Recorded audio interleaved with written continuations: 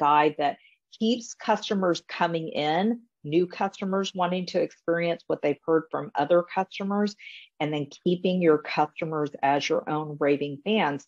And in order to build resilience, we as business owners, as independent business owners, we've got to look at every aspect of our business to make sure that we're looking at our resources, we're looking at our capabilities, and we're strategizing for the future. And guess what? No one size fits all approach is going to work with this long-term success strategy that we're going to be building out in what I would call a very competitive market.